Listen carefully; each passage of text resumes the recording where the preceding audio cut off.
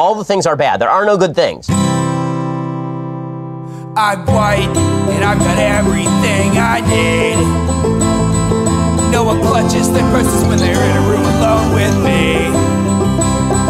And I can drive for any neighborhood I please at any hour, and the police don't do a thing.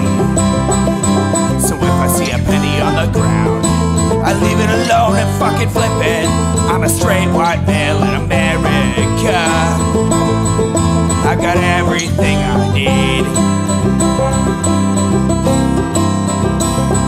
I'm a guy getting paid more than a girl with a degree. And I can walk down the streets after dark, no one wants to rape me.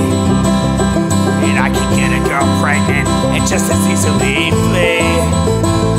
Just like my straight white male dad did to me. So if I see a penny on the ground, I leave it alone and fucking flip it. I'm a straight white male in America. I've got all the luck I need.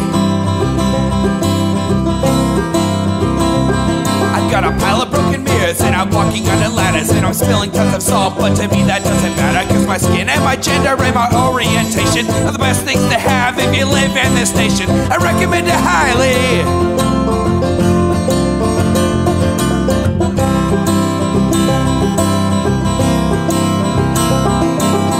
If I see a penny on the ground, I leave it alone and fucking flip it. I'm a straight white male in America. I've got all the luck I need. Shit's gonna work out for me, cause I'm a straight white male in America. I've got all the luck I need. Hey everybody, welcome to the Intellectual Dollar Tree, the flagship show of OBS updates, breaking all of my stuff. Oh boy. You can support this project at echoplexmedia.com. Click the support tab. There's some great new conspiracy bingo merch there that has nothing to do with OBS Studio, and so it is not broken. And there's Patreon, patreon.com/echoplex. I'm producer Dave. You can find me on Grindr complaining about OBS. And I'm HK Perrin. You can find me on Mastodon at hperrin at port87.social. Fantastic. So I don't know if you've heard the news, but Ben Shapiro and his employee Candace Owens are fighting. Oh, how lovely. Yeah, it all started with a tweet. I'd show it, but I have a feeling this interview that she did like immediately after they started beefing with each other on Twitter that she decided to do with Tucker Carlson is probably going to show the tweets. So I don't want to go over it twice. Seems a little contrived because it's like not long after they had their beef going on. She was immediately being interviewed by Tucker Carlson. So who knows? Conspiracy? I think not. Look at that. The media wench is in the chat. She's like, yep, I'm going to watch this one. All right. Well, without any further ado, here is Candace Owen responds to Ben Shapiro in Tucker Carlson interview from 3 hours ago. The Roman Inquisition hauled in Galileo, the Italian astronomer, and commanded him to stop saying that the Earth revolves around the sun.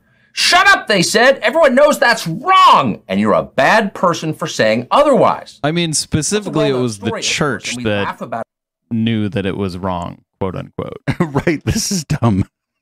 Is he going to compare Candace Owens to fucking Galileo? Now, 400 years later, because the authorities were completely wrong. Galileo is a hero. They are fools. And we explain this by pointing out that they were religious nuts. They were superstitious. Nothing like that could ever happen now. But it turns out the one constant in human history is human nature. And not only does it happen now, it happens more than ever.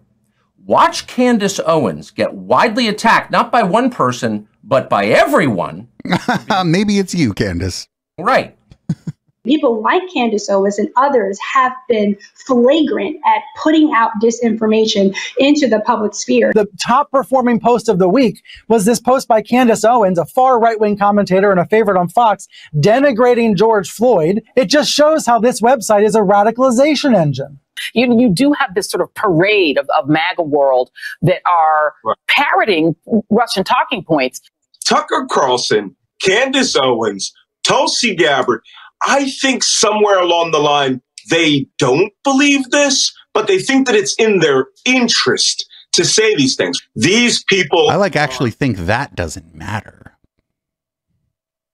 Whether or not they believe it. Right, because this is in their capacity as public figures that they're saying all this stuff, whatever it is they're talking about in this particular clip. And they're convincing other people to believe it. So yeah.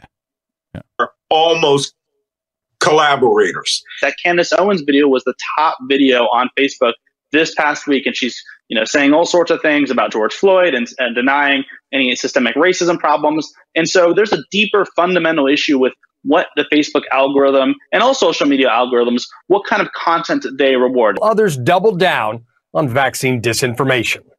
Folks like right-wing commentator Candace Owens, who told followers that she wouldn't take the vaccine even on her deathbed. Well, but then it would be too late anyway. Notice why they were attacking Candace Owens. What did she say? She said, well, actually, George Floyd was not murdered by a racist cop, much less by a systemically racist society. She said, actually, the vaccine doesn't work very well and it may be dangerous. She went on to say, but both of those things are false. Ukraine is not going to win. The first one, I guess you could say, is a matter of opinion, I guess, and if you really want to stretch it, but the second one's just false.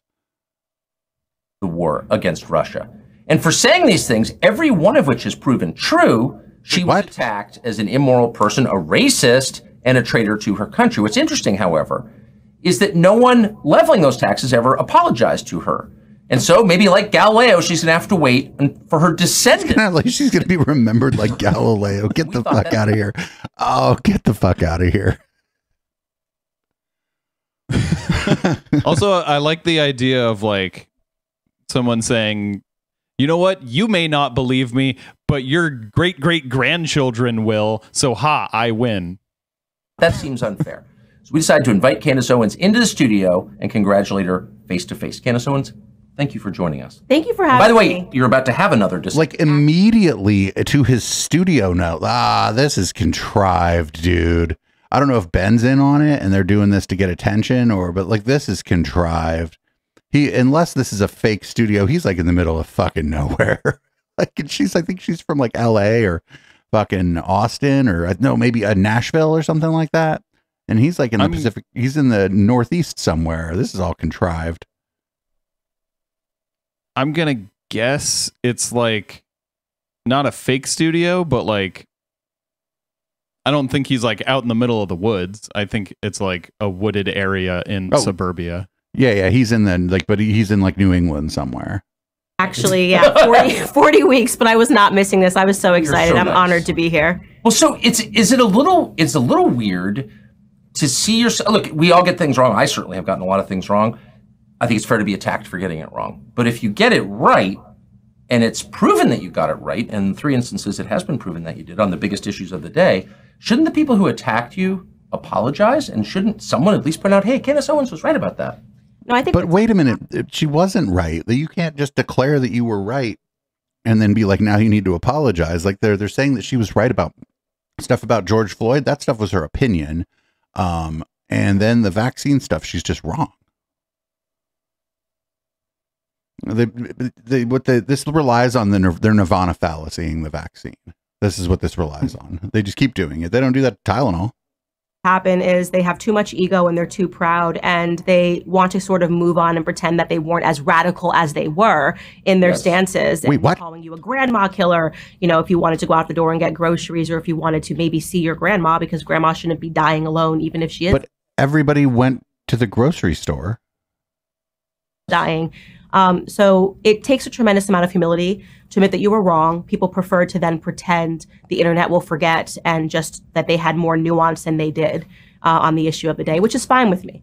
I'm totally fine. It's one thing not to admit you're wrong. I understand it's difficult to do that. I have to force myself. But to attack other people for being he's I understand it's difficult to do that. I haven't done it yet, but apologize for it does seem immoral. It is immoral. And when we're living in an environment where there is a lot of media immorality, you know, people would rather you parrot certain talking points rather than have a meaningful discussion and a meaningful dialogue. And they don't accept it. And at the moment that they start to censor speech and they start talking, you know, calling you names, like calling you a grandma killer, calling you a pro-Putin puppet, you know, it's because they don't actually believe what they're saying. But what if they believe that you're parroting talking points from the Kremlin, whether you were consciously doing it or you're just not very media savvy and you just repeat shit? Like, what if they believe that? Like, this is the thing that it's one of the things that I don't do. I try not to do this. I just assume that people don't share my view on things, right? I think that that's a likely scenario and that people see things differently than I do. And I don't just assume that people don't believe what they're saying because they're not saying what I think they should say. That's a fucking crazy thing to think about other people. There are people out there who are disingenuous and who are grifters, but like you can't know for sure. Well, Dave Rubin's a grifter, but I think it's just because he's too stupid to do anything else. But that's a whole different matter. Just these are ad hominem attacks to dissuade from having an actual debate, and there always should be an actual debate on every issue. And when they never God, I wish nobody would have ever learned about the ad hominem. They just, and now anytime you criticize anybody, they're like, that's an ad hominem. And I'm like, well, yeah, I am in fact making negative comments about your very poor character. What now? Like, yes, you caught me. That was, if we wouldn't have had to come up with the intellectual dollar tree, I think this podcast would have been called Ad Hominem with Dave and Dave and HK or whatever. What you got wrong. They don't call it wrong. They call it disinformation, which suggests it could be right. That's usually a tell. And speaking of, so I was out of the country yesterday and didn't have adequate internet access on the plane to really follow this. And I don't understand the context exactly, but the internet was dominated yesterday by video of Ben Shapiro, who you work with at the Daily Wire, I think it's fair to say, attacking you. Here's the video. I just want to get your reaction to it. Yes, the question was about Candace Owens. I think her behavior during this has been disgraceful. Without a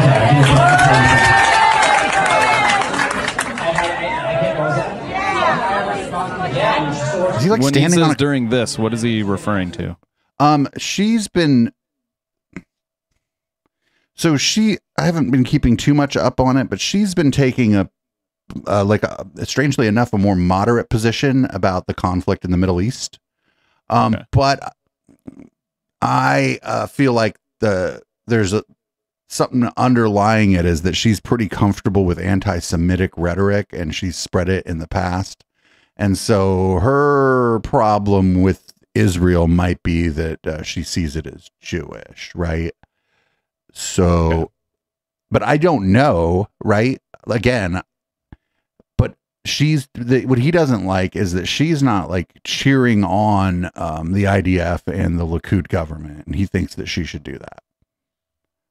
Okay. I've never seen this clip and I don't know the context, but it couldn't be anything else. This is Ben Shapiro. If you look at his Twitter, that's what he's doing. And that's sort of the line that's being towed by the Daily Wire. Okay. Disgraceful. I think that her faux sophistication on these particular issues has been ridiculous. It's not faux sophistication, it's ridiculous. Everybody can see the moves that she's making and the things that she's saying, and I find them disreputable. So maybe there's a point in the video where he explains what exactly you did wrong and how you were wrong. I haven't seen it. Well, wait, this is your show, and you just played the video.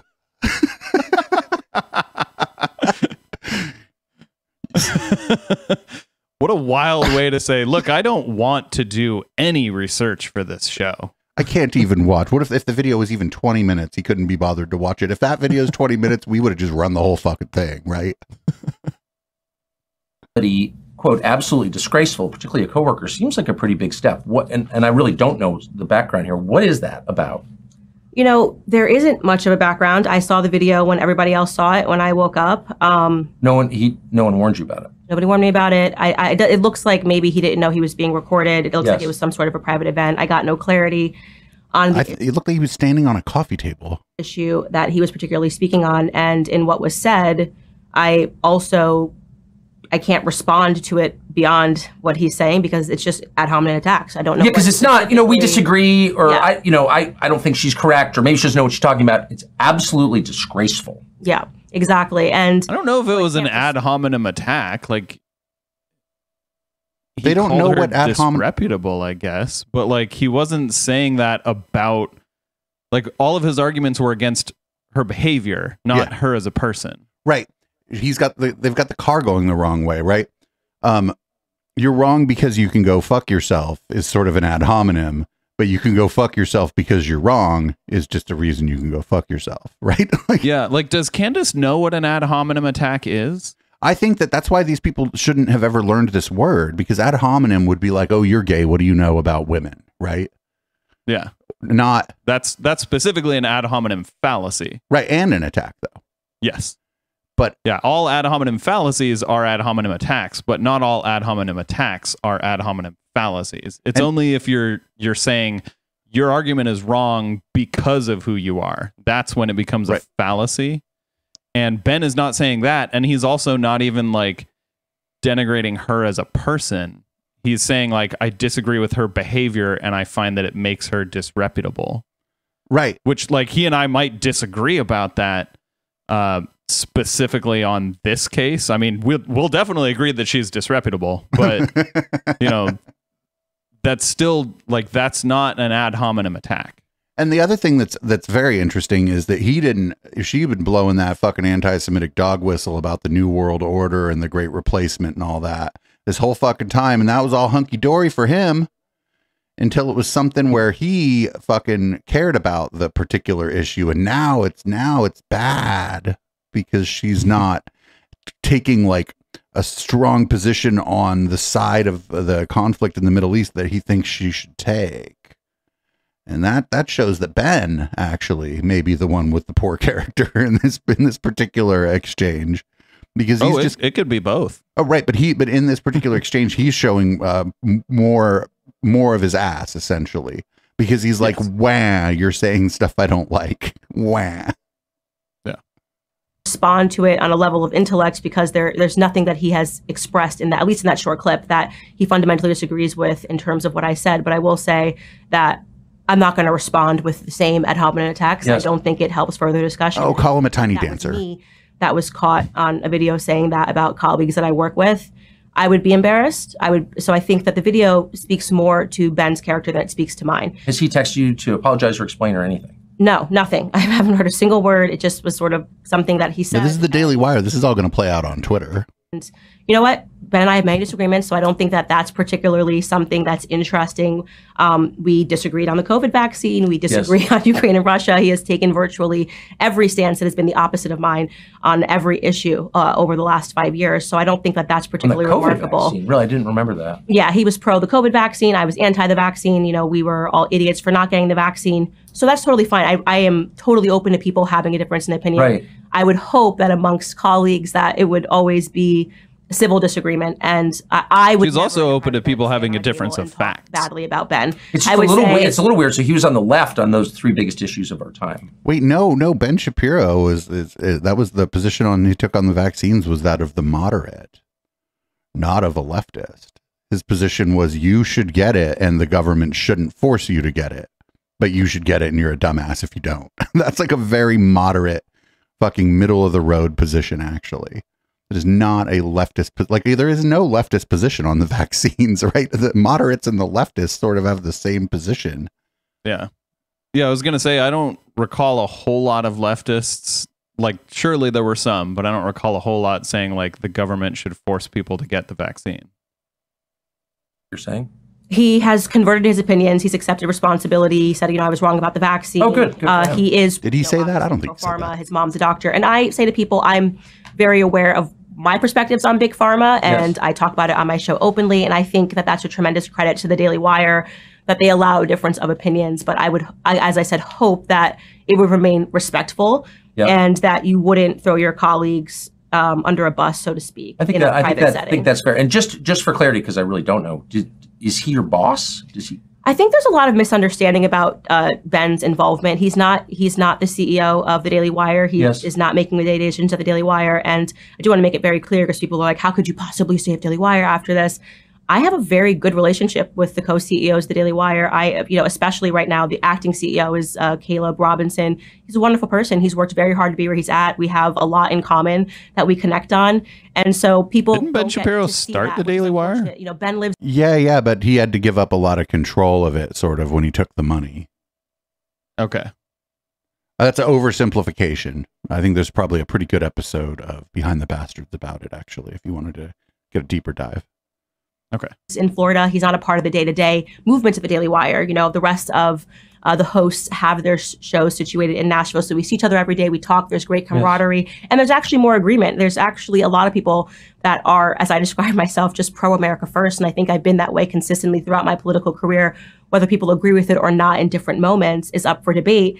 But I don't want that video to become a reflection of how the Daily Wire works and the Daily Wire operates, because I have had a very good experience with the CEOs, and love Michael Knowles, love Matt Walsh. Oh, why? Andrew Klavan. We all get along really great. Well, it certainly speaks well of the Daily Wire. Then. So it's not. I mean, by the way, when they say pro-America first, America first is just code for America only. Fuck everyone else. Yeah. It's very, and not even America only, just like rich America only. Very, very, very close to the thing that Nick Fuentes espouses, actually. Oh, Candace Owens is out or something. That's not. Doesn't sound like that's what it means. Yeah, no, it's a small group of people. We see each other every day. Right. Brett Cooper is another one who just joined about 2 years ago. She's great. She's up and coming.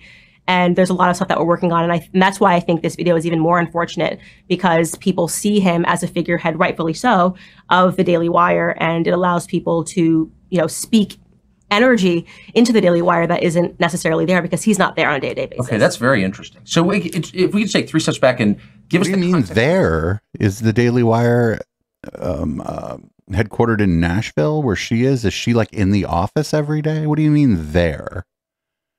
Because these like media outlets, even before COVID, right? If you were like a talking head or whatever, a lot of times you didn't work in the office.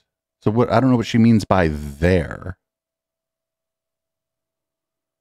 Debate. How are you on different sides of it? I haven't heard you endorsing Hamas. Like you're not. No. Well, I have not endorsed Hamas in any way, and yet people have interpreted things that I say, or actually rather things that I don't say. It's becoming very much reminiscent to me, and why I have used my platform to say this, of Black Lives Matter, where if you don't say anything, they say your silence is violence. If you say something and it's even-handed and it's nuanced, which is to say, during the times of Black Lives Matter, you might say, I don't support police brutality. Who does? I don't support racism. Who does? But also, I think that police are a crucial part of every city. We need to have policing in cities. So these calls to defund the police are. She's rehashing old stuff. I think I'm getting the impression she really doesn't actually want to talk about this. Also, so what she's saying is those things aren't mutually exclusive. You can have police and also defund the police. Defund the police doesn't actually mean abolish the police. Abolish the police means abolish the police. Defund the police, actually, I know it's like fucking wild to say this, but defund the police actually just means to defund the police. Give them a single dollar less. You've defunded them. Yep. Yeah. People didn't want that nuance. When following George Floyd, there was no nuance. You had to explicitly say defund the police. You had to post a black square. If you didn't post a black square on Instagram, by the way, specifically on the platform of Instagram, and you maybe were busy that day, maybe you were in another country, maybe you just didn't log on to Instagram, you were accused of being a racist. I'm seeing a lot of that behavior right now. That's definitely why everyone was getting canceled. Lack of black squares. I didn't post a black square anywhere. And during the uprising of 2020, we were all over covering the protests and stuff, and I didn't really have anybody accuse me of anything. Well, I mean, the general people in Twitch come in here and, find out that I'm gay and accuse me of all kinds of shit, but that's not what we're talking about here. Comes to the Israeli-Palestinian conflict, a conflict that I have seen every single person, including myself, condemn what happened on October 7th. Because who wouldn't condemn terrorism? It's obvious. Who would not condemn innocent Israelis dying? But if you then say that it is also sad when an innocent Palestinian child dies, suddenly this is pro-Hamas, or you need to say, even when you're talking about how sad it is that a child dies, you need to button that statement by saying, but that child was a human shield. That's not going to be my response. first off, as a mother, that's not going to be my response as somebody who is about to give birth when I see these images of children involved on both sides of the conflict. I've pointed to the people that are mocking dead Israeli children and said that they are horrific. I am even keel on this matter, and yet people think that you need to be extreme. So people that have become more radical and extreme are perceiving a moderate stance as not enough. And because I was about to say, you don't, people can disagree with you or agree with you or whatever, but you certainly don't seem radical on this topic. I'm definitively not radical. My stance has not changed in terms of whether or not America should be involved in this conflict, whether we were talking about Afghanistan. The right calling someone who's not radical?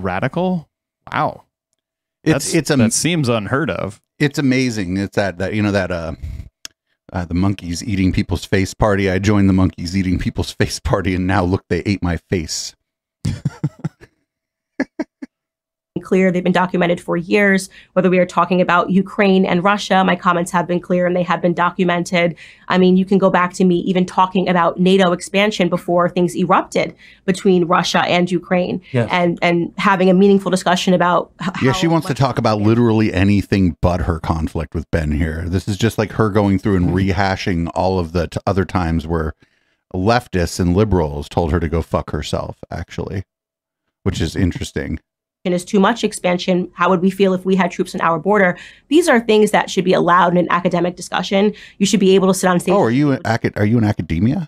I mean, the word academic is the wrong word. These things, yeah, of course they're allowed in discussion, Candace.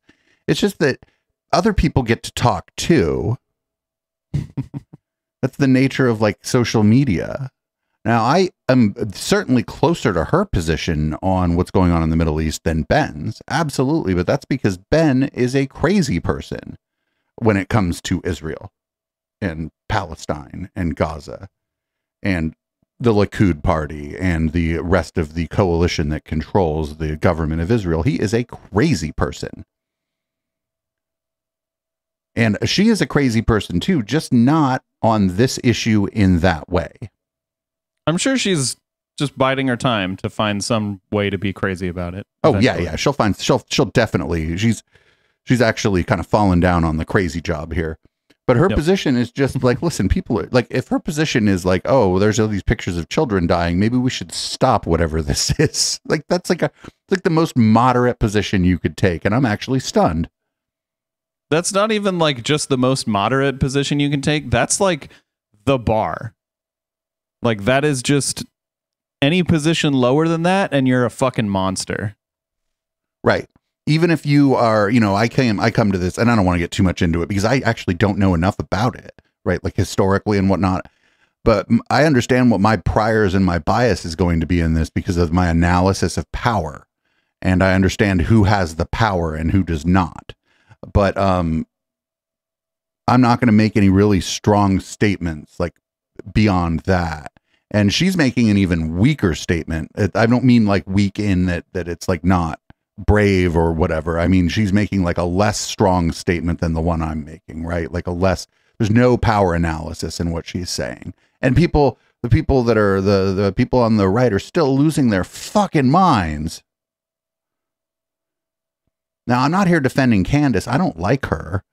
And I think she may be taking the position she's taking due to like knee-jerk contrarianism versus any interest or care for the Palestinian people, because she said a lot of anti-Muslim shit over the years. I can't come up with any examples, but if she hasn't said a bunch of anti-Muslim shit over the years, I would be shocked and I'll shut down this podcast. And then I will eat my hat. And I like this hat. To debate these ideas without using ad hominem attacks to say that you're a pro-Putin puppet or you're pro-terrorism, even in the aftermath of 9/11, something that we all remember as part of my childhood. I think I was in 7th grade at the time, and I'm born in the New York City area, so this was a very big deal. If a person the day after 9/11 wanted to debate the Patriot Act, it's not fair to call them terrorist sympathizers. No. Well, the Patriot Act didn't exist the day after 9/11. It took a while. Have been proven right in the long run. That act, we gave up a lot of our freedoms, and I think. And who was it that was calling people that wanted to debate the Patriot Act terrorist sympathizers? Generally conservatives, but not only conservatives. But generally, the Patriot Act at that time. So it's important, actually, when you start making decisions in a highly emotional time, that people sit down and have these academic debates. And there are people that are saying, no, it doesn't matter because people are dead. I think that's a weird quibble, but academic debates are like, well, that's not what's happening here. This is playing out on Twitter and on video and on Tucker Carlson's show Friendo. Choose a side, and that needs to be it. It needs to become tribal. There's also, I can't help but notice that your views reflect mine, I would say pretty much. I'm an American. I was horrified by what happened on October 7th. I also think it was pretty strange. I don't really understand how it happened, but innocents died, and that's awful. And I hated watching that. And I feel so sorry for the Israelis who were killed. However, there's an emotional response that is disproportionate, I think, on the part of some commentators. I mean, our country's being invaded right now by millions of young men. Oh, no. Who probably don't even like America, and they're now. Oh, no. That's. Wow. I mean, this is Tucker. That's some blatant racism. yes, blatant. And it's the Great Replacement theory. And at the root of the Great Replacement theory, I don't know if Tucker believes this or not, but one of the things that people who are espousing the Great Replacement theory believe is that Jewish elites are orchestrating the migration. Maybe not so much into the U.S., but into Europe, definitely. So that's interesting. Living here, over 100,000 Americans die every year of fentanyl. I've known a couple. Those are real tragedies. I've never seen anything like the emotion from any commentator around those tragedies as I'm watching about a foreign tragedy. I think that's odd. I think what tends to happen is, of course, we all have elements of selfishness within us. And so when it particularly pertains to an issue that impacts you, I was strongly speaking out against Black Lives Matter as an organization very early on as a conservative because I understood what the implications were going to be of defunding the police. The problem with this is which organization. There was a giant a big national organization that did actually turn out to be kind of a grift. But like that's different than like going to a protest and finding the Black Lives Matter group that is like organized in your city or your county or whatever your area. It was an issue that was important to me. I created an entire documentary to talk about this issue. Yes. And I held on for a long time, and people began to see that actually I was telling the truth. And now we have more death in inner city communities than we had before. Yes. These riots and these George Floyd protests calling for defunding of the police. And I think in terms of this, that's what's also happened is that people that are pro-Israel are pro-Israel, a lot of them, because they have family members in Israel. I get it. They have homes in Israel. Yes. And so they feel very attached to this issue. Oh, you're leaving out another factor is that there's fucking this evangelical streak, and it's not a lot of people, but it's enough people that they think that the fucking end times will only come when all the Jews return to fucking Jerusalem, and Jesus is going to come down and shit. I don't know if I'm describing it completely accurately, but that's fucking going on in the background here. Like if you know the that organization AIPAC that is a lobbying group for Israel, when you look at like the membership of that's a lot of evangelicals and like disproportionately American evangelicals, and not a lot of American Jews are involved in the lobbying group for the AIPAC lobbying group, because American Jews tend to be liberals, and AIPAC is a right-wing organization. You know, I was very happy to host somebody who was pro-Israel. He's a pro-Israel comedian on my show the other day. And I explained this to him. I said, you know, you are demanding that we have this same response that you are having about what people are saying on college campuses. The rhetoric on college campuses hasn't changed. Did you not remember what they were saying, what professors were saying, the anti-white explicit racism that was happening, and not even just allowed in terms of student protests, but was written into the curriculum at these universities for years. People were learning this actively in school, that whiteness was associated with wrongness. You had college professors that were writing about this need there need to be less white people in America. You can find these articles. They exist online. They're everywhere. They're everywhere. I'm just curious, like, what she means. You can find these articles. They exist online. Where?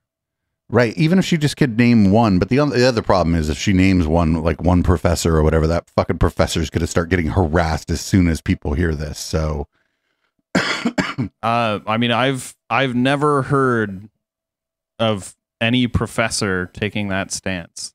Right. I've heard of a lot of professors taking the stance of like there will be fewer white people relative to like not fewer white people by number, but fewer white people by percentage relative to everyone else, because that's just how the demographics are changing. They're not saying we need to do that. They're just saying that is what is happening. And I think maybe she's confusing that with someone saying there needs to be fewer white people by number. I think that's what, like, she's confusing multiple parts of that to come to this weird conclusion. And also, like, there's a difference too, and I'm not the best to talk about this, but there's a difference between like whiteness as a construct versus like a white individual. Do you know what I'm saying? Yeah. So, and it's interesting too, because for a long time in America, Jews didn't get to be white.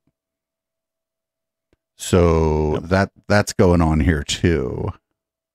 It's genocidal. I mean, if you're saying is genocidal, like by definition, if you're saying being a certain ethnicity or race is itself a sin and we need less of you, I mean, that is the definition, is it not? Right. It was an understanding. Yes, but no one is saying that. It was unbelievable. Demographic I mean, I'm change. sure some people are saying that, but those people are being genocidal. Yes, we would all agree on that. Everyone agrees on that. Demographic change Those people they're not popular on the left. I don't know who the fuck they're talking about. So demographic change via immigration and just different, and I hate to use the word birth rate, but different birth rate does not make a genocide. That is not a genocide. Yes, but that's not what they're saying. They're saying that someone somewhere, some professor, is calling for white people to be murdered or pushed out of the country or something. I don't know exactly what he means, but he's saying that some professor somewhere is calling for like us to actively pursue fewer white people in the United States, which I've never seen. I don't know who he's talking about. I don't think that he knows who he's talking about, because I don't think that person exists. To be fair, just real quick, she's the one who said that, not him. He just agreed with her. He repeated it. Yes. So, yeah. So I think they're both agreeing that that is someone who exists somewhere and is popular on the left, and it's just not. Right. Like, Again, I would challenge them to find anyone who's saying that. And well, you if could they find could one. find one person who's saying that, show me how they're popular at all, and show me how the majority of leftists wouldn't say, like, yeah, that person is being genocidal. Right, or that's crazy. What are they talking about? It's more like what I would say. Yeah. They're conflating so much stuff here. They're just building up some straw man to knock it down. They're probably not even going to do a good job of knocking it down. Watch. What I was seeing, and I was impacted by it because I'm in a biracial relationship and I have biracial children. So you are telling me that my children are going to have to decide between whether or not they are white oppressors or they are black victims. It doesn't stand for me. So I was attached to this issue. No, actually, society gets to decide whether or not your kids are white. That's unfortunate.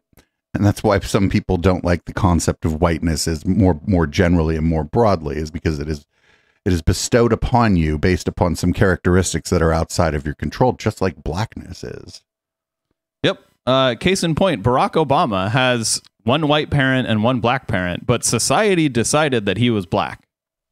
And I mean, that's fine, right? Like unless you like Barack Obama but don't like black people, which I'm sure that exists out, you find one motherfucker, right? But like this is why people, this is probably the thing she doesn't like, really, and she won't like talk about it, is that these are all very socially constructed and people don't actually get to decide whether or not they're seen. You know, like my last long-term boyfriend was 100% Salvadorian, and he got to be white because, you know what, he looked white. So, but other people from El Salvador who had darker skin and different features, they didn't get to be white, did they? And it's like, well, then that's weird. Maybe it doesn't mean anything. Yep. Something that I fought for hard on college campuses, and there was no support. There was nobody talking about, well, this is what needs to go. These kids need to go onto blacklists. And by the way, if they did speak that way, I would have disagreed with it, because I am pro 1A. I believe in the First Amendment. I believe that kids, by the way, are naturally stupid. In case people forget, I started on the left, right? Yeah. So if you found me in college, that grift didn't work. a pro-life person who believed, in some racist principles, fundamental racism in America, because that was what I was being taught systematically in the classroom. And then I got to grow up and change my mind. And I don't think people have thought past their immediate emotions to consider what's going to happen when you put these kids on blacklists. You think that's going to bring them over to the pro-Israel side when they get older? Most of these kids, especially when you're talking about the cream of the crop at these Ivy League universities, already have access to money and wealth and connections. And so maybe debating the issues and explaining to them why it was wrong to sign this specific letter, which didn't call for explicit violence against the Israelis, but it actually was very poorly timed, and it blamed them for what happened, which would have been horrific. Imagine after 9/11, somebody issues a letter on college campus that says, "Oh well, sorry about the fire department." I agree. Yeah, I get. No. Wait a minute. Whoa. After 9/11, there are ways in which, and you don't really blame the U.S., but you go, take a look at your foreign policy, baby. It's called blowback. Like, this is a well-known idea. It's not that any particular thing that you did is going to cause terrorism. It's that like a collection of your foreign policy might make it inevitable, but you don't know when, you don't know who, and you don't know when. Yeah, you just don't know when, where, and who. But it's almost inevitable. This is like such a well-known concept. I think even fucking Donald Rumsfeld believes in blowback, and he's like one of the people that caused the problems. Imagine, yeah. By the way, I support donors giving money to things they agree with. Yes, I support that. I strongly do. Yep. The part that, and so I had no problem with that at all. You don't like it, don't pay for it. Good for you. However, then I thought, well, wait a second. If the biggest donors at, say, Harvard have decided, well, we're going to shut it down now. Where were you the last 10 years when they were calling for white genocide? You were allowing. Were they calling? Who? Like this is? He just straight up called it white. This is just a white nationalist, white supremacist talking point. Now he's not saying that. Oh, they want the demographic replacement. Now he's saying a white genocide. Like, this is just white supremacist shit. This has nothing to do with the thing that they're ostensibly here to talk about either. They're really talking around the thing that is the title of this video. Myself really hating those people, actually. That you're okay with that? On what grounds were you okay with that? And this is what I've been trying to explain to the pro-Israel lobby, that what you are seeing as lack of support is people that are asking the question is, where were you as we have endured all of this? You were paying for it, actually. Right. You were paying for it. You were paying for it. You were calling my children immoral for their skin color. You paid for that. No. Why shouldn't I hope if his kids are still young, I hope his kids grow up to be good and moral people and really piss off dear old dad, honestly. That'd be great. Tucker Carlson's kids grow up and be communists or something. That'd be fan-fucking-tastic. He would be so angry. I don't understand. And so that is, obviously you have a ton of white people that are asking this question, and they're now being called anti-Semitic. And I think that that's wrong. I think these are meaningful questions that deserve to be answered. Why was this sort of verbiage allowed into the curriculum? I mean, could you imagine if in the curriculum it said that every Jewish person born is a terrorist? This is systematically what has been said. I would be totally opposed to that. But this is the curriculum, and I haven't seen it, but I imagine it talks about the construct of whiteness, not that every individual white person is a racist. Correct. You're learning this, not even just, by the way, at the college campus level, in high schools. I've covered this on my show. At high schools, that they are now allowing children to stand up in an auditorium during, not Black Lives Matter week, during, what is February?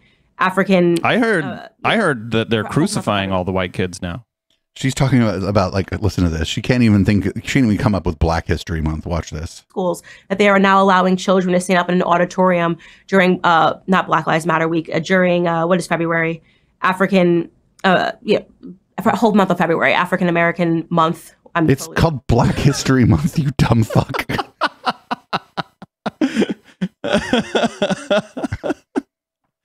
Jesus.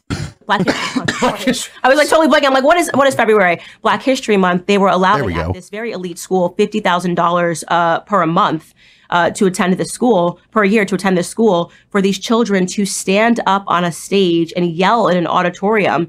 Black kids were allowed to be on the stage. White kids were sitting down at this elite school, and they said, "You don't know what we lived through. You don't understand how your whiteness impacts me." This is going on. She's talking about a private school. Did you hear that? Paid $50,000 a year. Well, you know what, lady? That's a private school. Free market got you down? I would agree, or I would disagree with whatever they were doing there. Like, I don't know. That sounds inappropriate. Well, if it happened exactly as she's characterizing it, but Yes, if an elite school that's like predominantly white and rich had some of their black students go up on fucking stage during Black History Month and talk about their experience as black people, especially maybe in elite circles, and how whiteness impacts them in these elite circles, like that might be good. Yes, what you just described is good, but that is not what she just described. Well, we don't, this all could have happened in a hipster coffee shop and not at a fucking school, right? Like, I mean, my guess is it just didn't happen at all. Or at least not the way that she's describing it. Definitely not the way she's describing it. In New York City right now, that is explicit anti-white racism that is happening. And I covered it on my show extensively. Nobody cared. There was no bus calling these kids anything wrong.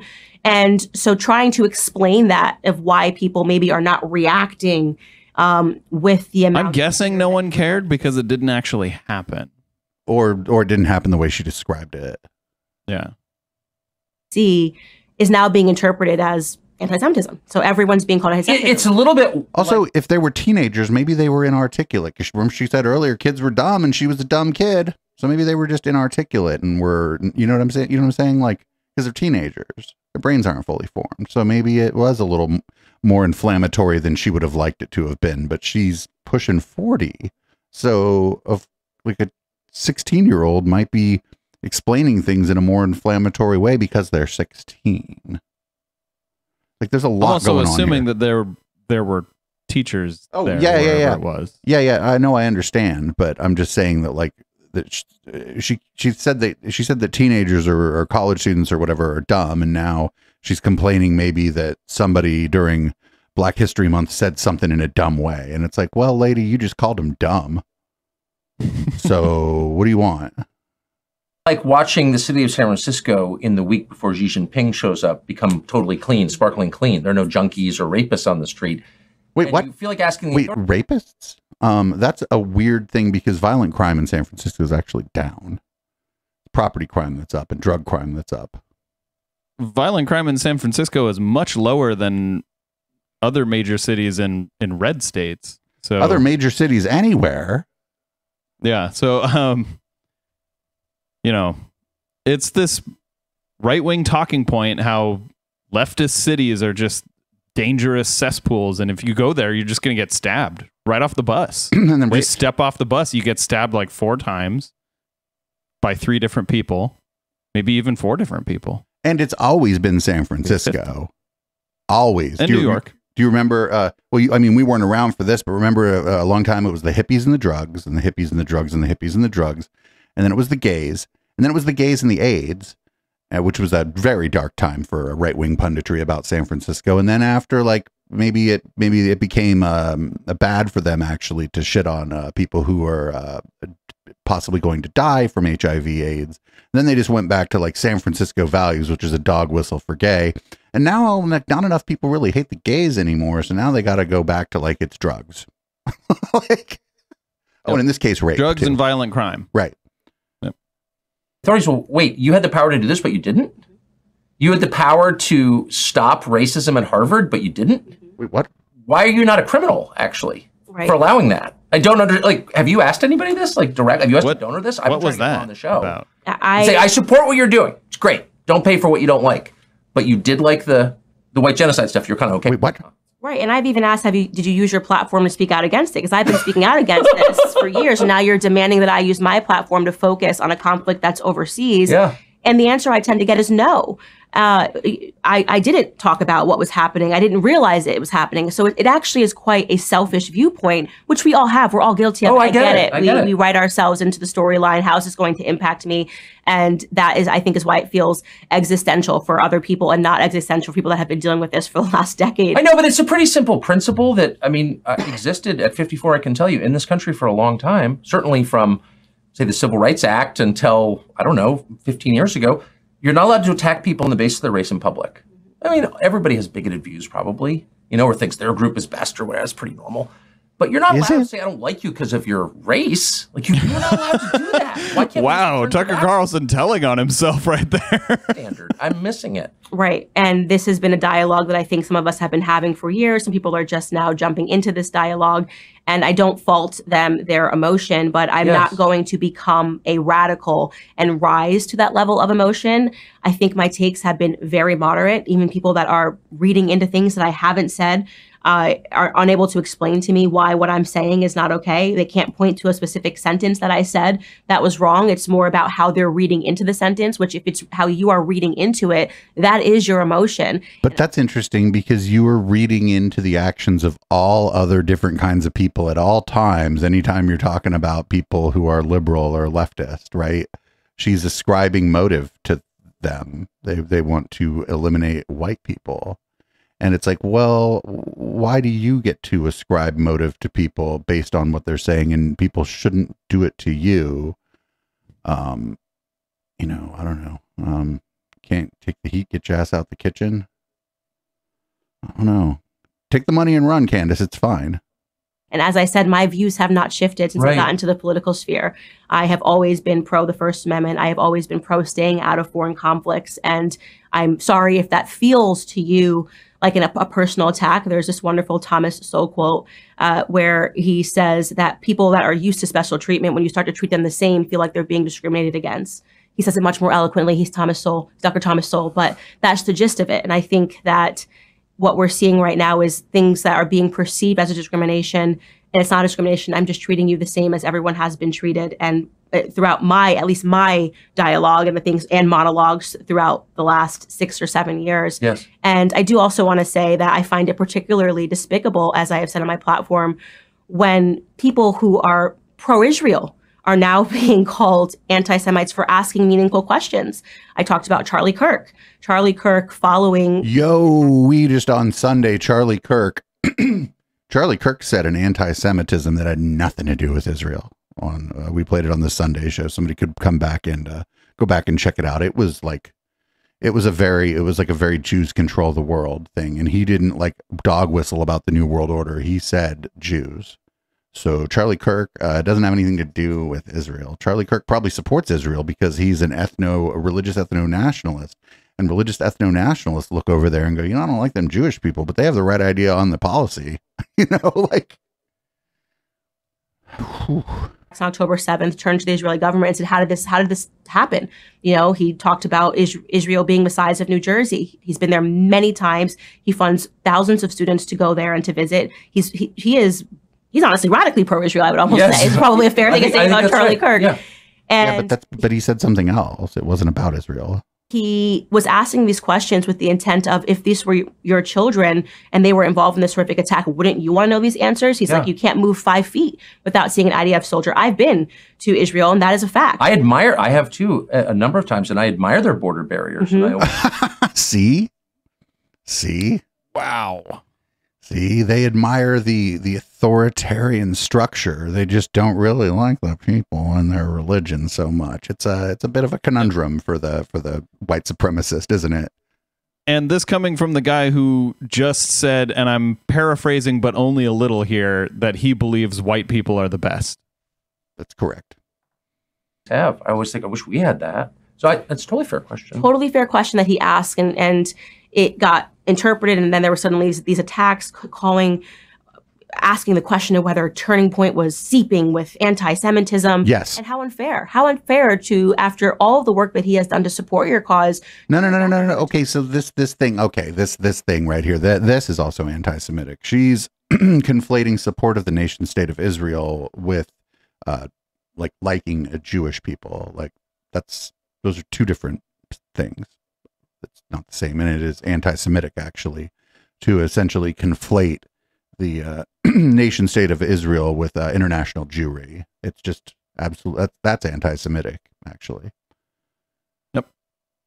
To call him an anti-Semite because you don't like a question that he asked that actually was being asked from the heart and with a little bit of rage toward. But that's not the thing that happened last week, friendo. It was like a thing he said. Even being allowed to happen, we always it wasn't about have to this. hold our governments accountable in how they are responding. And plenty of Israelis, some of whom I know, are asking that question, and why wouldn't they?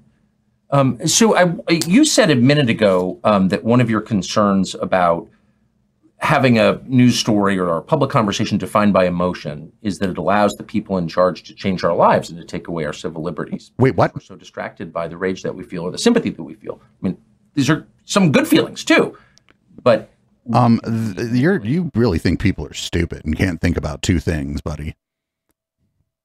Oh, you're distracted by this, so you can't think about this. It's like, man, how many hours do you think there are in a day, and how many things do you think the average person thinks about? And that even like what he would consider a dumb person.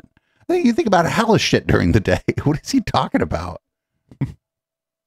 During moments like this, here, case in point, here's a woman who is running for president, the former governor of South Carolina, Nikki Haley, explaining that because of these attacks on October 7th, the rest of us need to register with the government in order to express our opinions online. Here she is. When I get into office, the first thing we have to do, social media accounts, social media companies, they have to show America their algorithms. Let us see why they're pushing what they're pushing. The second thing is every person on social media should be verified by their name. That's, first of all, it's a national security threat. When you do that. Wait, what? All of a sudden, people. What about people outside of the United States that use these services, lady? This is stupid for like just on a logistical. It's stupid. And then also show us the algorithm. I think she thinks that there's like a fucking envelope there. It's like this, push this post, don't push that post. Like it would be possible to essentially like source available the algorithm. Like the algorithms aren't actually that complicated. Like, you know, they're not as nebulous as say like, you know, a large language model where even if you have access to it, it's kind of hard to tell what it's doing. The algorithms that they're using are just like mostly human made code. Right. No, I'm not saying, I'm saying that like, I'm saying the way she's talking about it is like, it's just in an envelope in a safe somewhere. Like, oh yeah. You know. Well, I agree that like those kind of things should be source available, or at least source available to to maybe journalists with like expert. You know what I'm saying? Like source available. Like they should make it available to some people. I don't know. I don't know the answer. I don't want to get bogged down in this though. Oh, I didn't put that on our bingo card for this show. Dave doesn't want to get bogged down. Stand by what they say, and it gets rid of the Russian bots, the Iranian bots, and the Chinese bots. And then you're going to get some civility when people know their name is next to what they say. So Nikki Haley, this has been noted online, but it's not her real name, of course. It's a pseudonym. And so she's not even using her real name and telling us that we have to register with the government under our real names in order to give our opinions. That's obviously contrary to the First Amendment. I don't know why. So that's not what she said. She said in order to use social media, which is not the same thing as giving your opinion. But I do agree that like that's a ridiculous thought that like everyone would have to use their own like legal name on social media. But even when it's something actually ridiculous, he can't help but strawman it. Sort of nodded, oh, it's accountability. But it's fascism, actually. So, like, why isn't Nikki Haley getting laughed off the stage? Well, Nikki Haley is someone that's not fascism, though. Yeah, if there was a company out there, and Facebook, I mean, did try to implement, or they said they were implementing a real name policy. If there's a company out there that you to use their social media, you have to use your you know, whatever name is on your ID, and you have to send them your ID. That's not fascism. That's just, like to fly on an airplane, you have to use your real ID. Right. I wouldn't join that social media company because it would probably be run by the same people that run all the companies now, and I want them to have as little of my information as possible. Thank you very much. Like, but yeah, this is dumb. This would just be like the government can't force them to do it. It wouldn't make it through the courts. She doesn't. I don't think she has a. You know, I don't think most people like think about this stuff as much as we do because we cover, you know, the war of ideas on social media. I think the government could force them to do it. The government forces you to use your real name when you get a cell phone. Like you can't get a cell phone anonymously anymore. Yeah. I mean, it's very difficult. I don't think it would make it through the courts. Okay. radical. She's a radical in this moment, and she's trying to present her opinions as not radical by hiding behind a terrorist attack, and it's not going to age well. So right now in this moment, people are like, this rhetoric is totally fine. You're going to look back in a year, and people are going to say, actually, this was kind of crazy. Some of the things that she said, you know, she, in my view, has become increasingly radical every time she even hits the debate stage. I don't even know, you know, what country she's running for president in. Nikki Haley. Nikki Haley's got some non-white in her background. That's a dog whistle. They also mentioned that she doesn't use her like birth name. That's because her birth name isn't white, right? It isn't a white sounding name. And so they're like, this is like, I don't like no Nikki Haley. I'd be terrified if she was the president. But it's not because of this stuff. I don't think that I'm not concerned about her, whether or not she thinks she loves America so much. And this is gross, actually. Vivek Ramaswamy called her out accurately. And based on even my own personal experiences with her, which I've documented on my podcast, as somebody who isn't looking to actually win president, doesn't want to become president of the United States, what she's looking to do is to secure certain contracts after she leaves the stage and she loses. And so for her, the motive... And Vivek Ramaswamy isn't doing that? That she's going to build and money that she's going to earn, as best evidenced by the fact that when Lissy... Not for nothing. I think if Trump ends up like not being able to run, I think Nikki Haley is going to be who they got. That's going to be who they got. Nikki Haley left her ambassadorship. She was broke, and now she's a millionaire, a multimillionaire. And you have to ask how that happens. And Vivek maybe she made that money in the private sector, which you're supposed to like. Wait, she didn't make a bunch of money as an ambassador, and then she left her ambassadorship and went into the private sector and made money. Aren't you supposed to like that? Right? Isn't she supposed to like that? Mm-hmm. Swami has had the courage to talk about her contract with Boeing. So her concerns are not about American citizens whatsoever, which is why it's all about sort of kowtowing to the person that I think that she believes, or to people that she believes can write her the biggest checks. That's been my assessment of Nikki Haley from the very beginning. It's still my assessment now. Take it or leave it. What about what she just said would attract any company? Like, what company is like champing at the bit to force everyone on social media to use their real name? Yeah, I don't know. I don't know. I don't want to. We're like, we've passed that in the video, so I'd like to kind of stay with where we are in the video. Isn't that what she's talking about? Yeah, but like what I'm like, none of this. I just think they don't like Nikki Haley, right? That's clear. And they know Vivek Ramaswamy has no chance of winning. And that actually, if Trump gets gone, I think you would be wise to bet on Nikki Haley. Not Ron Puddin Fingers DeSantis. I just think it wouldn't be dumb to bet on Nikki Haley. Saying that, and in fact, she's not hardly alone in that. I mean, a lot of politicians, in fact, almost all politicians, respond to their donors. It is, I mean, I'm not attacking anybody, but that's just a feature of the business, right? So you say, well, Nikki Haley is responding to her donors, and all of a sudden that's like blood libel or something. It's foolish, and I won't play the game. Obviously, money is motivating for a lot of politicians in D.C. that never leave. I mean, you think? Seriously, it's common sense, and yet sometimes people try to twist that narrative and pretend that what you're saying cannot be said because in this moment right now she's being pro-Israel, so you can't talk about Nikki Haley and wait, what? Money. Even though I spoke about this way before October 7th, from the second she announced that she was running, I talked about my personal experience with her and how much she was charging for speaking fees. At the time, it was $300,000 plus a private plane for her to go anywhere to speak after she left her ambassadorship. And she came with a list of prepackaged questions. So her assistant at the time, you were not allowed to ask her one question off script. Any person that hired Nikki Haley at this time will tell you this. So her answers are practiced, her answers are rehearsed.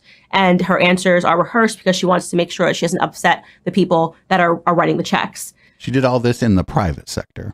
So I said that literally the day she announced she was running for president, and now all of a sudden something that I've been consistent on is being misconstrued as she may be like looking to like write a book or like, you know, gain more notoriety to maybe join a lobbying firm afterward. But I think like if I were her, my calculus would be, well, if something happens and Trump can't run, the rest of these people are fucking clowns, and I'm the only one who can string a few sentences together and have some experience in the government. So And people, except for Ron DeSantis, but people hate him. Yep. So anti-Semitic because and people won't vote for Chris Christie, and I think it's unfortunate that they won't vote for him because he's very fat. And I think the people are there's just so much bias against that I don't think they'll vote for him. And more chance than if he was a woman, though, because that bias gets much bigger if you're a woman. Haley is being radically pro-Israel. So it does concern me, however, because in American 2023, the only people... Ooh, I'd like to see if we could look and see if either of these two people have done speaking engagements that included Nikki Haley and charged did the same thing. Like, you got to pay me and fly me out there and give me some fucking cake in the green room. The First Amendment, the foundational right, the right that precedes all other rights, which is the right to say what you really believe and prove you're not a slave. The right is the only group that defends. Wait, you don't have to prove that you're not a slave by saying exactly what you believe. That's crazy. What if you just like to keep to yourself? I'm not exactly sure what he meant by that. I'm just like, I know people whose politics I'm pretty sure I know because of like who they associate with, but they don't talk about it. So are they slaves?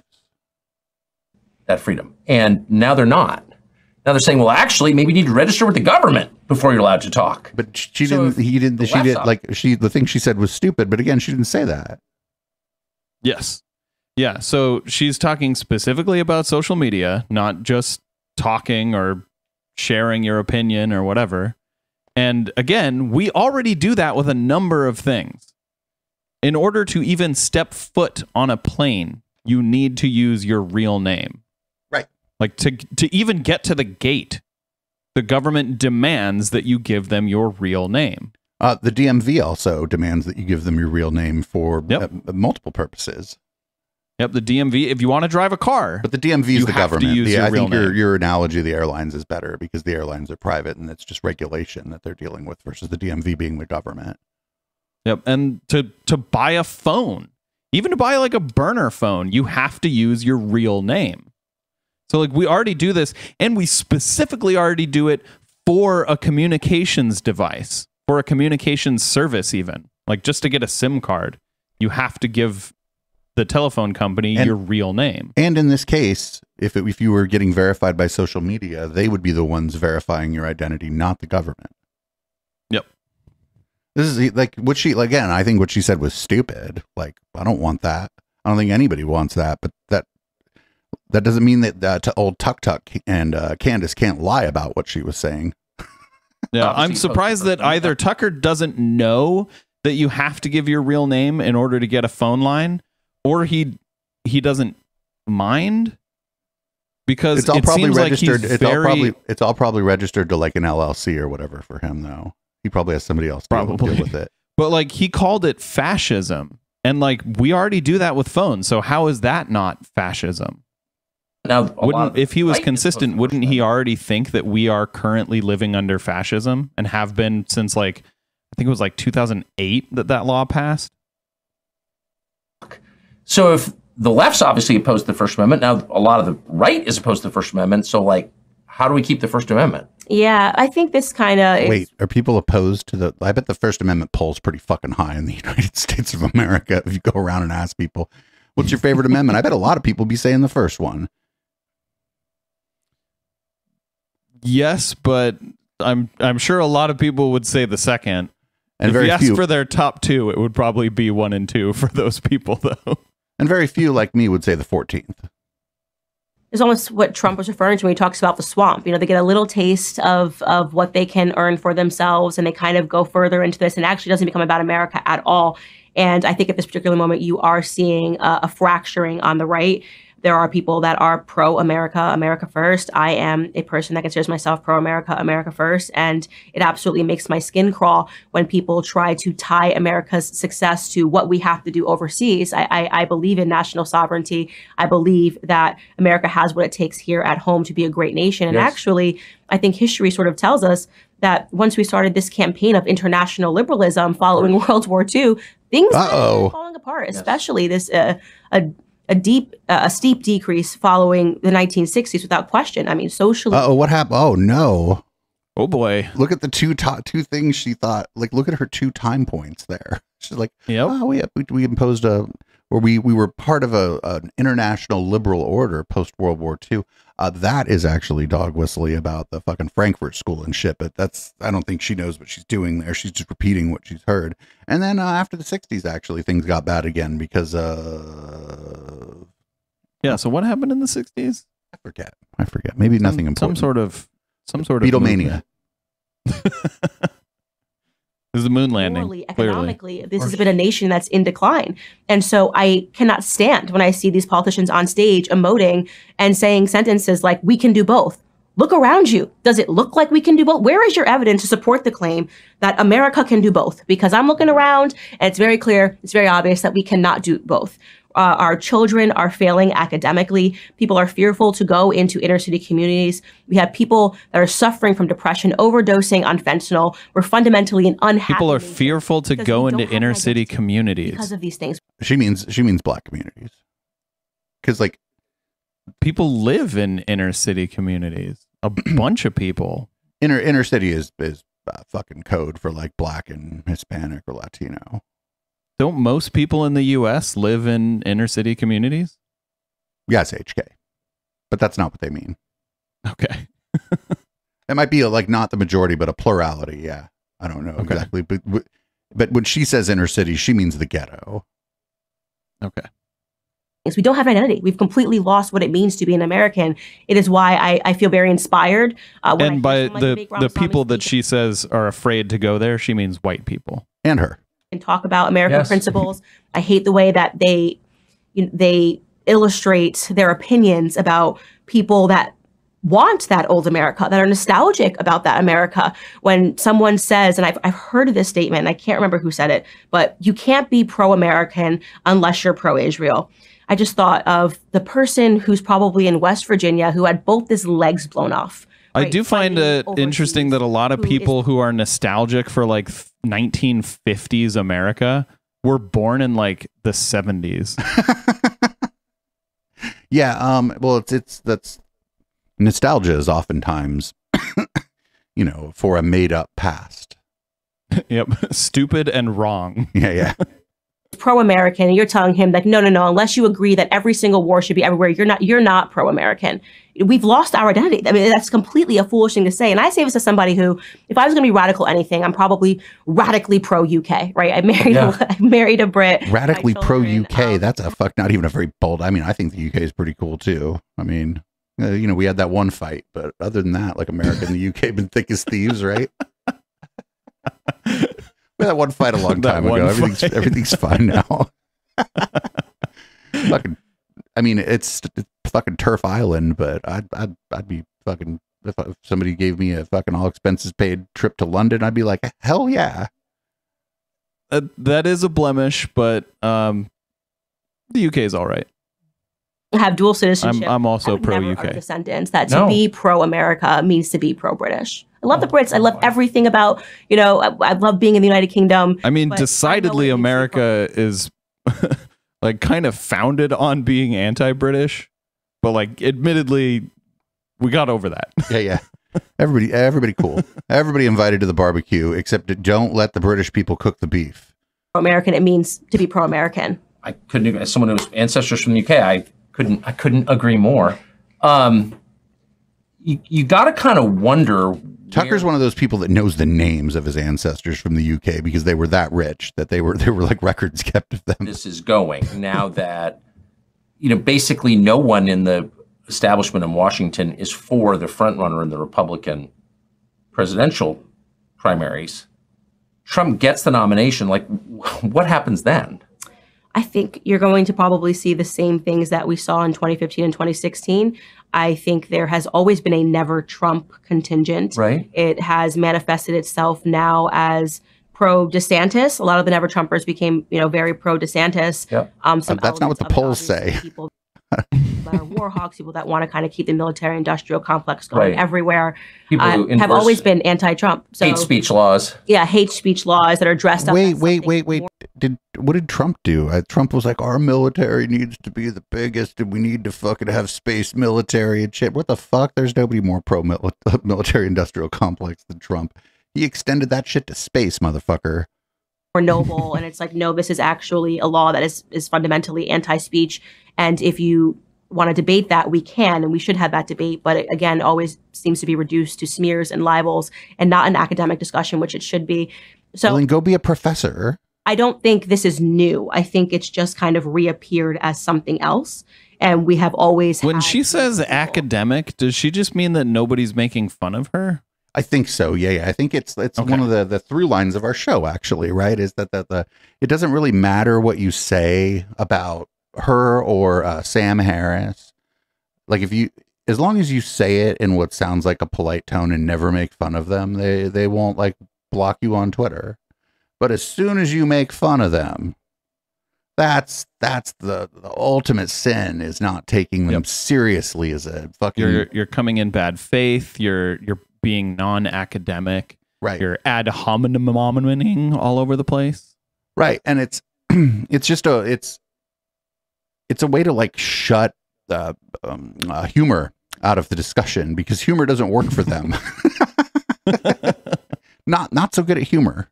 So they would maybe want to want humor directed at them to be looked at as like lowbrow or not worthy of the marketplace of ideas.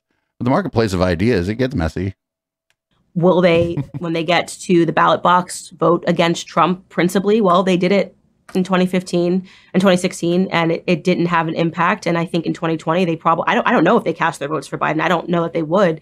I have stayed home myself out of political prognostications entirely. Yeah. It's very difficult, I think, now. Yeah, because I obviously am always hoping that America wins at the ballot box. People that are focused on American initiatives. America wins at the ballot. Like, is America on the ballot? America, yes or no? I'd vote no just to fuck around. Wouldn't it be horrible if hella people just said no because they thought it was funny, and then all of a sudden there was no America? Vote no for America. On wanting citizens to be successful here, not making them feel guilty about wanting to feed their families, not making them feel guilty about what they're seeing at the gas station that they can't afford, despite the fact that they do what they're supposed to do day in and day out. They wake up, they go to work 9 to 5, and the government is taking everything and telling them that there's some new moral crusade. Who controls the gas prices? There is a new moral crusade. The left. Was it Joe Biden? It's us. Every day Joe Biden gets up and he's like, you know what? Today, I'm going to raise it a dime. No, it's actually me, because I ride a bike. See? Coincidence? I think not. I feel like it's the gas companies. I could be wrong.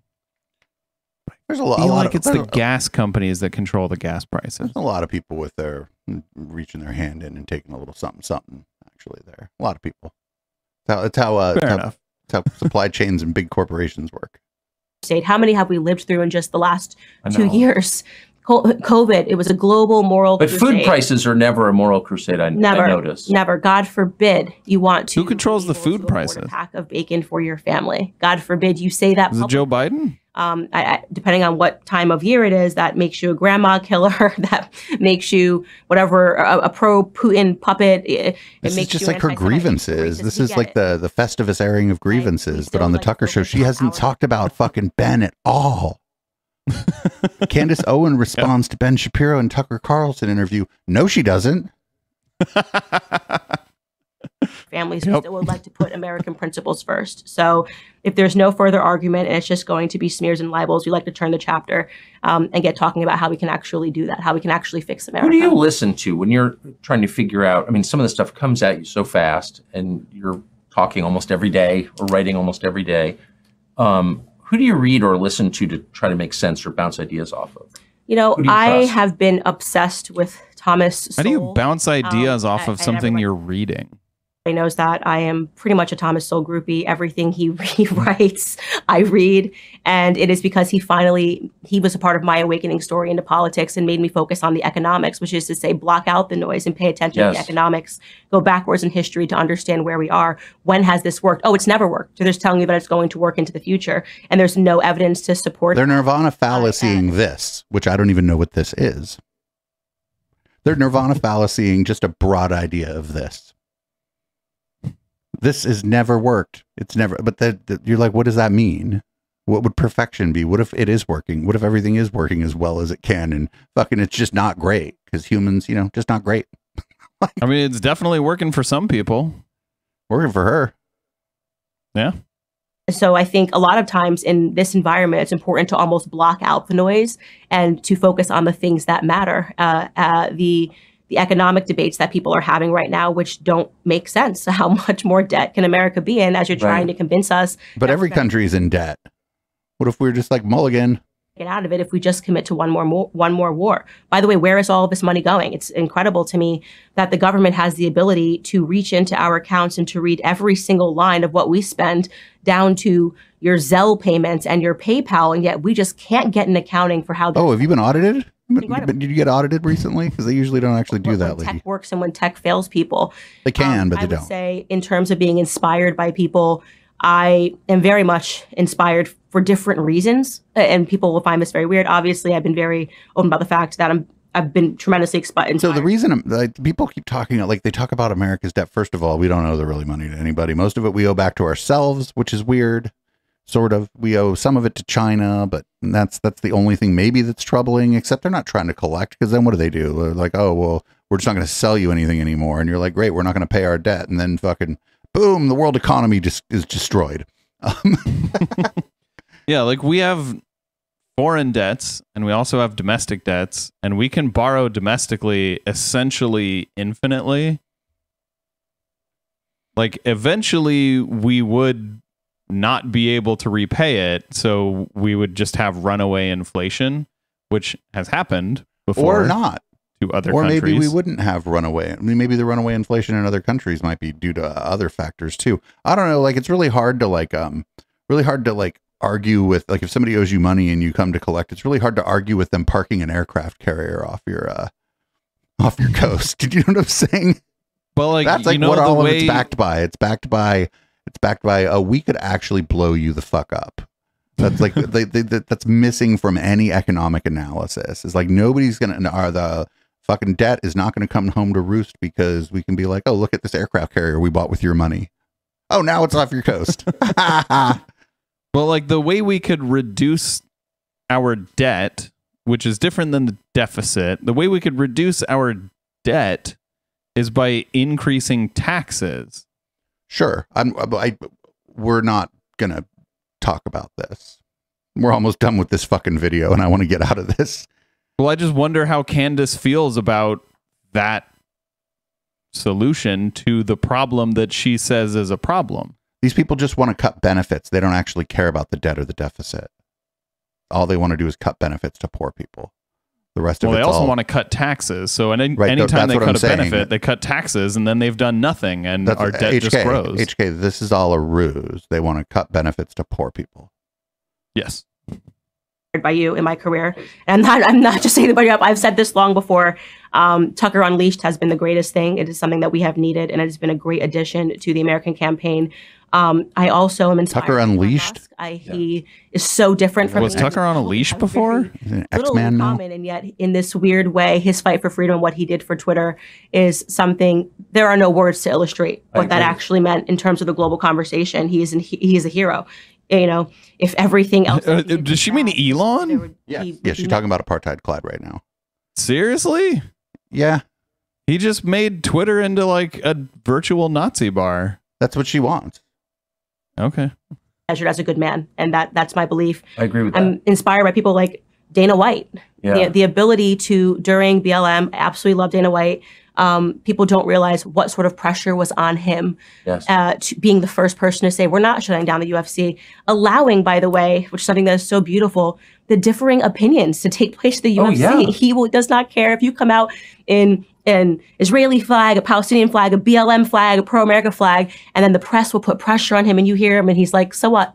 They're going to bash each other. No, because it's all about spectacle. There is a bit of kayfabe going on there. God, Oh, you're so stupid. Yeah, of course he wants the political that spectacle means something. around the These UFC. These are little battles that we're winning, and people are fighting them on different fronts. And these are the cultural people, the political people. Thomas Massey for being the most consistent congressman in terms of what he supports and what he doesn't support is someone else that I admire. So there are a lot of different people that I admire, but I think what they all have in common is that an underlying belief that none of them have made fun of me yet. And a hatred for people who are trying to tell you it's freedom when they are trying to censor you and to belittle you and to smear you and to libel you. It does feel, I mean, libel's a legal term. But just your gut level sense of who's winning and who's losing right now, it seems to me, nobody. I'm lying to myself that we all suck and we're all losing. Sensible, common sense oriented people who want basically all the same things, a happy, stable, safe life for their families. Ooh, somebody in chat noticed too that the UFC didn't shut down during COVID, not because of Black Lives Matter. She just conflated the two. That's interesting. I didn't even catch that. It flew right past me. It's a good thing sometimes the chat is here to be like, hey, stupid, you missed something. You seem to be winning. What I want to say to those people, because I know that sometimes you wonder if the world has gone mad. The world hasn't gone mad. Some people with big platforms who have gone mad. But it will always pay in the long run to stay on the side of morality, to be, moderate in your opinions, to not ever fault yourself for wanting to feed your family first. Yes. It makes perfect sense. I would never rush over while my child was dying and starving and feed the neighbor's child. No. Right. I would feed my child first. And if there was leftovers, I would obviously accommodate the person next door. And that's called. That's probably not a problem in your neighborhood. And I want those people to know that I do feel what you are feeling. And I think that we are in a unique time in America. I think the cultural conversation is switching. I think more people are beginning to buck bad trends. And the more of us who stand up for that morality, the more people that will be encouraged by that standing up and who will join us. Do you find yourself thinking about... So how about someone like Elon Musk who has more money than it would take to feed literally everyone who's starving in the United States permanently for the rest of their lives? And he still just wants more. She admires him. She admires him. Okay. She wants you as an individual to feed your neighbor, not, no societal action on that. That's different. It's all about the individual, baby. Okay. That standing up. Yeah, for a show called Tucker on X, Tucker seems to be by pretty docile. That standing up and who will join I don't think he's really on You it. find yourself thinking about God more than you used to? Yes, without question. Really? Yes, it is just one of those things. I've never been Does she keep track? More confident in who I am as a person. And I think that needs to be said. And a couple of years ago, or I would even say just getting started in politics, it's a wild world. And you do realize that people do sell out. You do realize that there are people that don't have courage to say certain things. There's a lot of backhanded messaging and texting that's going on because people have aligned themselves to groups and not principles, which I think is wrong. But something changed for me spiritually when I got married and when I had children. And I would say that I became laser focused. And I've never felt more secure. I've never felt more sure that I will land on my 2 feet if I follow a path that I deem to be righteous. And I am not because you have so much goddamn money now. Not speaking these things to myself. That's God operating. That is God that is operating, and it is the call upon all people to be righteous in their approaches to things. And when you can't live with your own actions, just say God wanted you to do it. But I'm confident, and I think people are, and that will help you sleep at night. Very angry about that confidence. I think they can see the happiness that I have, and they're angry because that means that it's less of an ability to control what I say and to control what I think. But I'm still the same girl from the wrong side of the tracks. I understand people, and I can't sell out to anybody. I demand to be free. It's not an arrogant, false confidence. It's real.